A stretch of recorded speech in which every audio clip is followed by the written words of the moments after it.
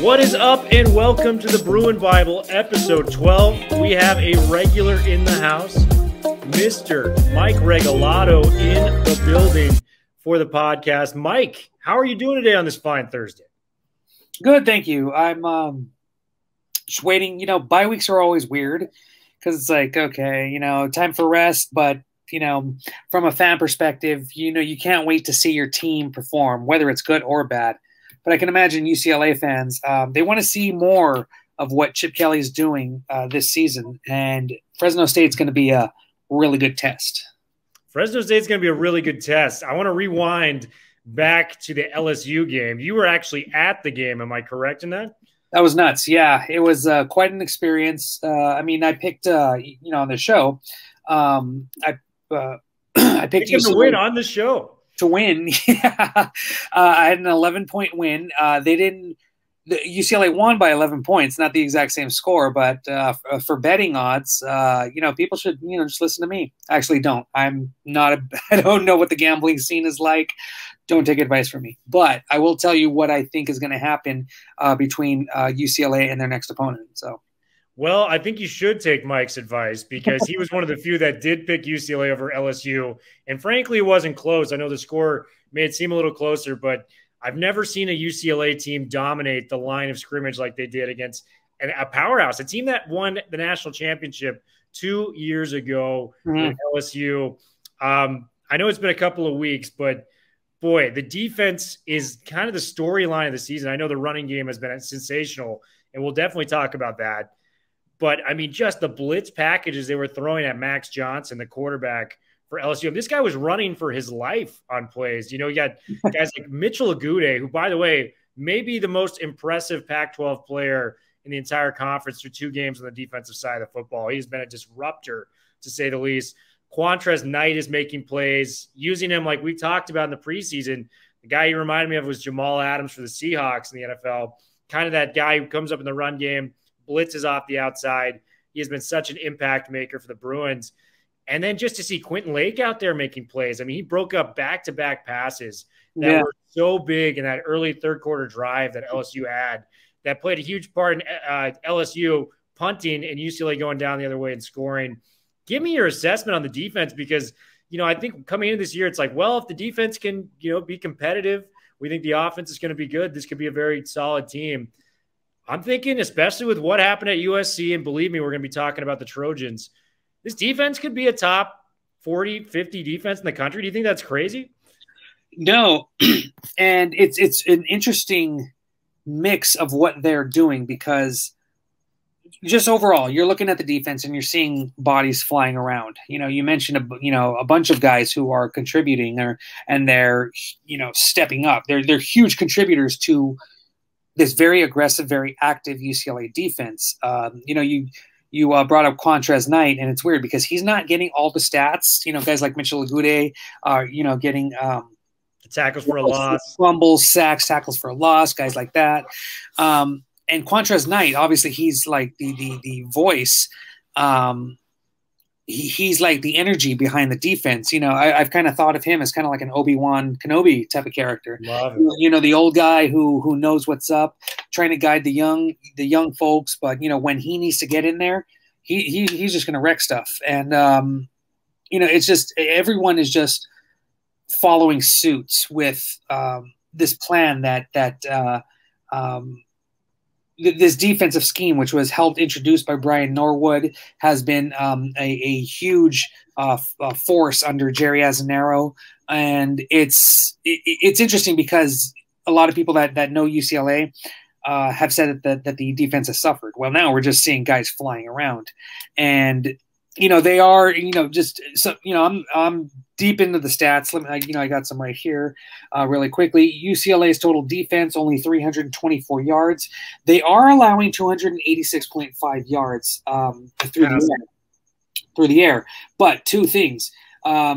I'm going to get into the rush defense, which they're only allowing 37.5 rushing yards per game. Let's get into that soon. But the other thing, going back to pass defense, 286.5, when you really break that down, teams have to pass against them. And that's why that number is huge, because defensive passing yards per attempt is only 5.8 for UCLA, which is 37th in the nation. Yeah, that whole passing defense stat, that's something like 117th. Not good, but when you look at the actual passing yards per attempt, 5.8, that's a huge step up for this team. I wouldn't say it's elite defensively, but that's still really good. Now, let's talk about the run defense. My gosh, yeah. Two games in a row, UCLA has held their opponent to under 50 rushing yards. Hawaii, what did they get? 26, and I think LSU got 49. LSU, an SEC powerhouse, only got 49 yards against UCLA's run defense, and that's not going to stop. Obviously, I think that average is going to increase. Obviously, because teams are going to find a way to scheme around them, but I don't think it's going to get much. Increase much more, maybe double. I mean, you kind of have to. Only 37.5 yards per game. I would not be upset if that went over 70 yards per game. If it was 70 yards per game at the end of the season, that's still really good. Yeah, still really good. Yeah, and against Fresno State's not a great run team either. So I think that number's, like, at least for this next week, is going to stay there.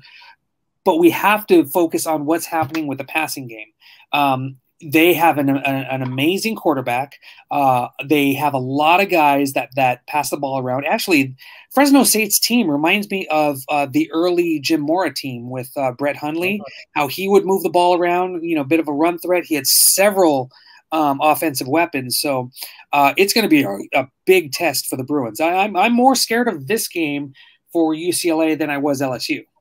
Wow, that's a big statement. And there is reason to be, that this statement could be very real. They went into Outson against an Oregon Duck team that just beat the Ohio State Buckeyes and were leading late in the fourth quarter until they blew that game. I mean, this is a team that can compete. Their offense looks great. The quarterback you mentioned, Jake Haener, he's the first quarterback in the FBS right now to throw for over 1,000 yards, 8 touchdowns, 73.6% completion rate there. He's got 2 really good receivers and 2 local kids, Jalen Cropper and Josh Kelly, both over 200 yards receiving through those 3 games.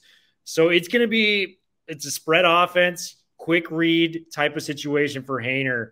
And their defensive line has been very good too. They have a couple guys, I think they're averaging 10 tackles a loss per game. Just think about how crazy of a stat that is. Yeah. One of those games included the Oregon Ducks. Kevin Atkins and Aaron Mosby are a handful from the Bulldogs in the defensive line.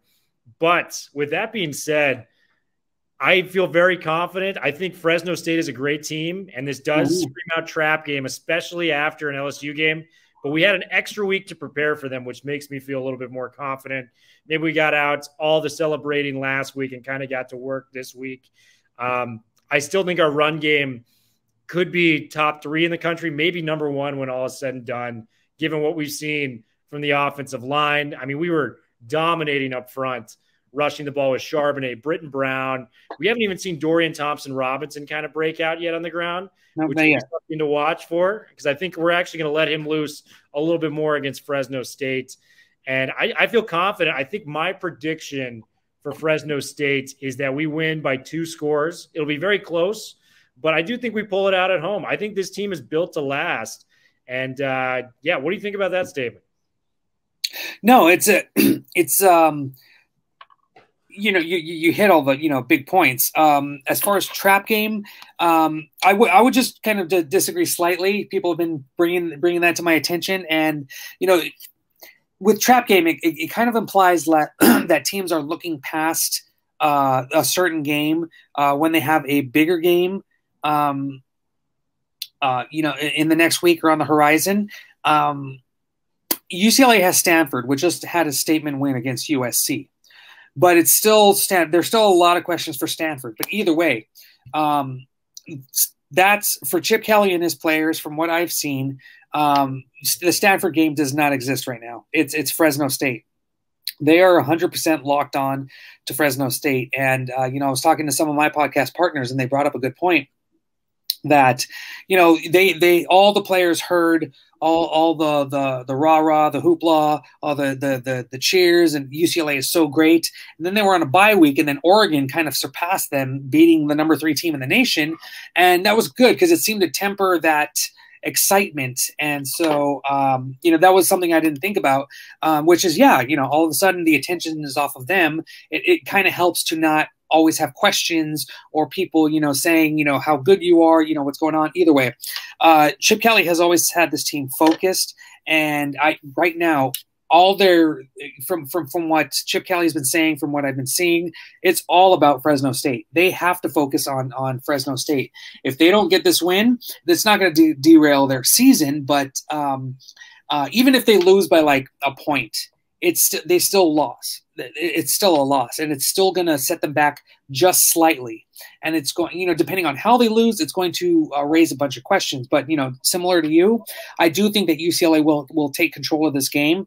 They are going to have a lot of trouble with Fresno State, but I think that UCLA just has a lot more talent, and the scheme on both sides of the ball is just dizzying for opponents. I mean, I can imagine the stress that the Fresno State defensive coordinator is going through right now. But at the same time, that's what's going through the heads of that's what's most likely going through the heads of the UCLA football coaches. How are we going to stop Haener? How are we going to limit these wide receivers? How are we going to, on the offensive line, how are we going to try to keep the Bulldogs defensive line in check? So it's going to be, a really good game in that aspect, because there's going to be a lot of balance. This team is a bit more, has a bit more advantage on this side. That team has a bit more advantage on that side. That's what's going to make this a really good game. I totally agree. And I think these are two really good offenses that are going to be matching it out. You can make the case that this might be a more complete offense than LSU is right now. So not a game to walk over. And I agree with your point in terms of a trap game. This is a solidified opponent. They can't be looking at it as a trap game. And it's reassuring to hear that Chip Kelly is treating it that way. I kind of want to touch on some key points on the offensive side of the ball. Charbonnet has been absolutely more than advertised through 2 games. Yeah. I mean, looking like one of the strongest running backs I've ever seen. And this goes back to a guy that I've watched a lot in the NFL. He reminds me, just in terms of when he gets hit by that first defender, his legs keep moving almost like a Marshawn Lynch, where it's just so hard to tackle him. 2 or 3 defenders coming up. I mean, this is LSU defenders. A lot of these guys are going to get their shot in the NFL. He's dragging 2 or 3 guys 4 extra yards, to pick up some of the stuff he has. One of the questions I asked last week to our guest was, do you think if this continues, Charbonnet could be in the hunt for maybe like the Doak Walker Award? Because he's averaging over 13 yards a carry right now. It's literally insane. Like, and his touchdown runs, the first game alone, it was 21, 47, and 21 yards. It's one thing for the line to create a hole, but he's outrunning defensive backs at his size, like 6'2", 220, and that speed. This guy is just a handful. What has been your impressions of Charbonnet, and do you think he can be on those award watch lists when all is said and done? My assessment of Zach Charbonnet, to quote the great Clubber Lang, pain. This guy is just he's a human pinball. He just bounces off dudes, and he just doesn't care. He will smash through people, and we've seen it. It takes multiple guys to take him down, and not just to take him down, but to contain him. Charbonnet will have there will be a guy that has Charbonnet in his sights, and Charbonnet will just do a quick left right quick juke, and boom, he just has another 5 extra yards. So he's just been a wrecking ball, and it's doubly impressive the fact that he's only part of what UCLA's running game can do, because not to be overshadowed, but Britton Brown is actually is also pretty impressive as well. I think against LSU, Charbonnet had 114 yards. Brown had 78, I believe. He's averaging something like 6 yards per carry. That if Charbonnet's not ready, just give it to Britton Brown. He's going to have you a first down and 2 downs. So it's like this is just an amazing feat that we're seeing by both running backs. But you also cannot you cannot overlook UCLA's offensive line, and not just their offensive line, who has just been spectacular in a lot of the pin pull situations, but their tight ends and their wide receivers who have helped open up lanes, are going across the play to set blocks so that Charbonnet can get those extra 5, 6, 10, 15 yards. It's just amazing how connected and just in the zone the entire offense is when they have the ball. So it's definitely it's great that you have guys that can actually put their head down and get you those touchdowns, those long yards. But it all comes together because of the mind of Justin Fry and Chip Kelly. Josh Kelly is the receiver for Fresno State. And former UCLA running back Joshua Kelly. So there is, it wasn't too bad of a Freudian slip, man. We have former Bruins like that. So and also, Deshaun Foster with the running game, getting those running backs prepared. It's just a really good coming together, cohesiveness right now. And we saw a little bit of it last year, but now things are really starting to come together for UCLA's offense, and it helps that the defense is balancing things out by getting the ball back for 3 and outs. If the opposing team drives down the field, they're holding them. They're holding them to the 40-yard line or something like that. They're holding them to only field goals rather than touchdowns. So it's really impressive. You don't want to toot their horn too much, and I know the team doesn't want to either because it's only 2 games. But from what we've seen compared to what we saw the last 3 years, this is night and day. This is quite a force to be reckoned with. It's insane, and this is as advertised. Chip Kelly specialized in changing college football with the run game. That's what he was able to do with Oregon. He finally has the personnel to do that at UCLA. When Britton Brown, like you mentioned, is your second tailback, that's a hell of a second tailback to have. This guy, is probably a top 3, top 4 runner in the Pac-12 in general, and he's splitting carries with – maybe outside of CJ Verdell, the best back in the pack, which is Charbonnet, in my opinion. Mm-hmm. Got to give Verdell his due because he went off at the worst against Ohio State. He was phenomenal, but just such a luxury to have those 2 guys there. Mike, give me your prediction for Saturday's game. Do you think the Bruins get it done, and what is your final score? I think they do. I think this is going to be the closest game. Even though I'm picking, a double-digit win, I think this is one that's going to test the Bruins a little bit more than they have been. Maybe hold, maybe neck and neck through 2.5, 3 quarters, but I think UCLA, they finish strong, and I'm predicting. What was my prediction? I think it was 35-18. A weird score, but it's a weird year. Last weekend of college football was just nutty. So I'm starting to embed the crazy and chaos into my predictions and what is going on this year. So no, I think that's a fair estimate, man. It was one of the weirder college football weeks in just recent memory. Everything that happened last week. I'm with you. I think they win by 2 scores. I'm going 41-27. I think it's going to be nice. 34-27, maybe late in the 4th, and either Charbonnet, Brown rip off a huge run. The one guy I do want to touch on, too, before we go to USC and their coaching search, they finally let George Kittle drive this past week or 2 weekends ago against LSU. Mm-hmm. Boy, was it awesome. He made only 3 catches. One of them was a 75-yarder where he's outrunning LSU defensive backs.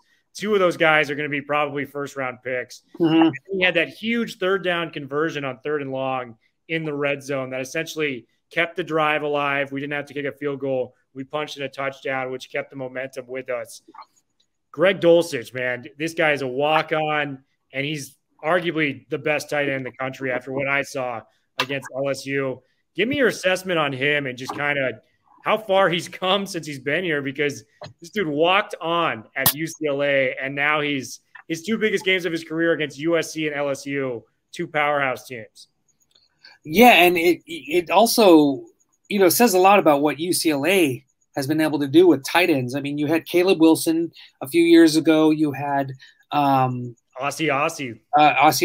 You had the other Wilson I'm blanking on. So they have a good collection of tight ends. And also for next season, they have 2 4-stars coming in.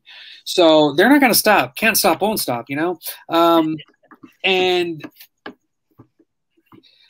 But the thing is, the development is good. But to find a diamond in the rough like Dulcich, like you said, he was a walk-on who's now considered one of the best tight ends in the conference, if not the nation. Just his moves, like he caught that one ball from Dorian Thompson-Robinson, who set it up perfectly. For those who mocked DTR's accuracy in game 1, okay, you had a little bit to go on there, but DTR has showed that when the play call is right there and it takes the defense, off of their game, and you set up your receiver with your quarterback, you have to make that throw, and he did. And then Dulcich just did the rest. The ball was kicked off. I think it was UCLA's 3rd drive of the game. They had scored. LSU just scored, so to go 75 yards on that play, to have Greg Dulcich just do the rest of the work, juke one guy, and then it's funny, if you look carefully on that catch, there were 2 guys that tried to bring him down near the goal line. If the second guy never showed up, Dulcich would have been tackled probably within the around the 5 or 4 yard line. But with that second guy, he kind of grabbed him, tackled him, and he bounced off him into the end zone. So I don't know if Dulcich saw that, if he was able to just brace himself, but to have the wherewithal of where you're at, where your defenders are at, and to bounce into the end zone is just – it's just amazing. I just, it's got right there. Rishnikov moves from Mr. Dulcich in the open field there, man. It was unbelievable to watch. And I mean, I'm a huge 49ers fan.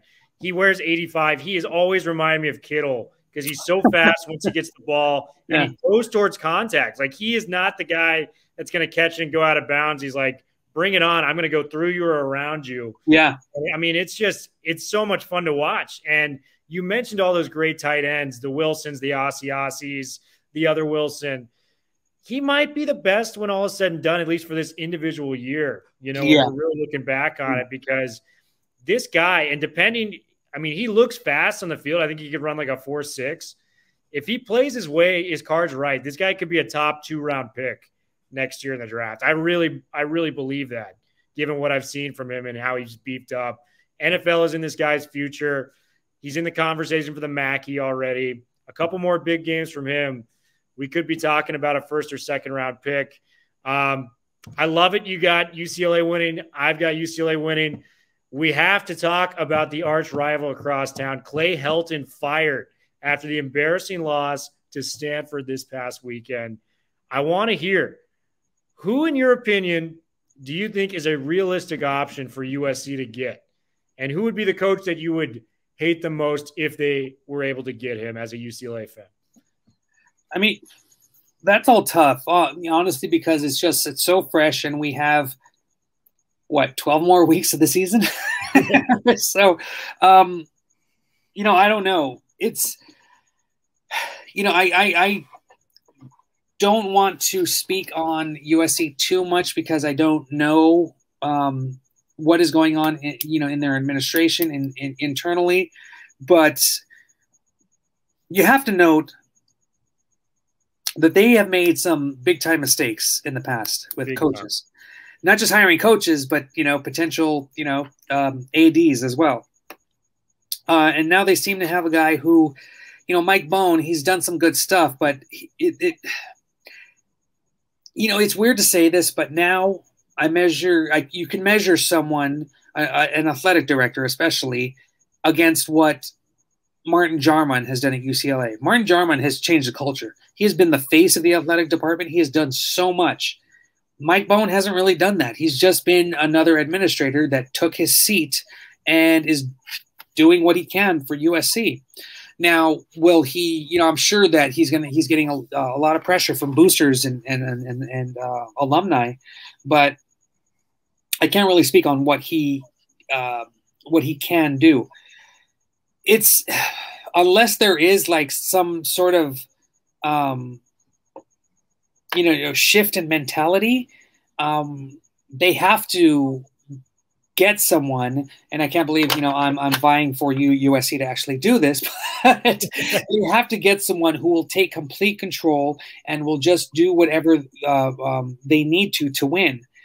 Is that possible when you have someone like Mike Bohn who might tinker a little bit behind the scenes about what assistant coaches should be here and stay or whatnot, this and that? That's something that the incoming coach is going to have to deal with. But as far as what coach can bring him back to the promised land, it's hard to say because all the main ones, they're saying what they need to, like, oh, I need to focus on this week's game, blah blah blah. But you can, reading the tea leaves and what sources are saying to reporters, I think I'm blanking on his name, the Penn State coach.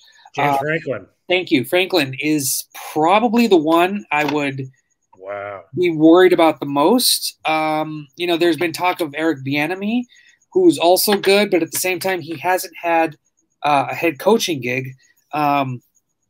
And, obviously it's not similar, but when UCLA basketball was looking for a coach, a lot of people were saying, oh, you should, look, internally, check out these former UCLA players who are now coaches. And the thing with that was like, yeah, but they don't have head coaching experience. They don't know this current culture.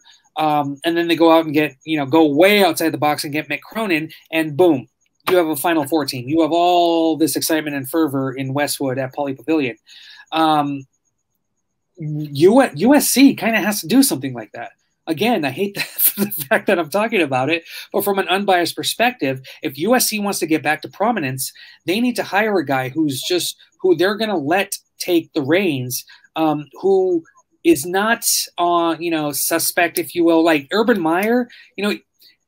That's always been kind of like weird to me for USC to go out and get Urban Meyer. Yes, he's a great coach, especially college, but been a little, shady dealings, behind the scenes, when he was at Florida and then leaving a program after, only a few years. He hasn't really set a legacy at, one spot, where, he was at Utah, then he was at Florida, then he was at Ohio State, and he's left for various reasons. So like that one, I think USC has to be a little bit smarter to go after someone like Urban Meyer, who, even aside from his health problems, he is an older gentleman who's been around the game for a long time. How long is he going to be in this gig? So, I think they don't need to go out for, a young hotshot. What they need to go out and do is find someone who will, who has a proven track record, can recruit, can bring in his own people and put in the culture, the smash mouth culture, in my opinion, that USC is known for. And and if they do that, and they need to let him do it. They can't interfere. Let the coach coach. Let him have complete control of the program. They know what to do with their staff. That's just what they need to do. If they let someone like Franklin do that, I think USC is going to be, on the path to success quicker than we know. I think you're spot on. And I think the pressure is on, especially if UCLA has a big year, which we both think they are on their way to doing if they can continue to pile up these early wins. Yeah. Because it's a matter of taking back the LA fan base. They've kind of whiffed on the last three coaches. Sarkisian now at Texas, Lane Kiffin now at Ole Miss. It's kind of funny because it's Nick Saban's rehabilitation program for both those guys. I think the joke running around was, how much time is it going to be till Clay Helton goes and joins Saban's staff and then has another job like the other two? But, you know, this is the third guy that just has been mediocre with the talent and prestige that USC does bring to the table. I think you bring an excellent point with James Franklin. If they can get him, I mean, that is a very, very good hire. And, you know, that would be very tough to compete against in-state. I've got a couple other potential hires. We mentioned Urban Meyer. They're probably not going to get him. I mean, he just went to Jacksonville. But they could get his former defensive coordinator, who's now head coach at Cincinnati. Luke Fickell has done a great job with rebuilding that program out in Cincinnati. Yeah. He was the defensive coordinator for Meyer at Ohio State. So you may not be able to get him, but you may be able to get his coordinator. Brings in similar philosophies. He's won wherever he's went, so that would be a great coach. And then kind of the outlier pick, and I want to hear your reaction on this. And, I mean, if they were even thinking about this, you were talking about getting recruits there. Deion Sanders, primetime, coming to Los Angeles. I mean, X's and O's, I don't know if it makes sense because he is a first-year college coach. Yeah.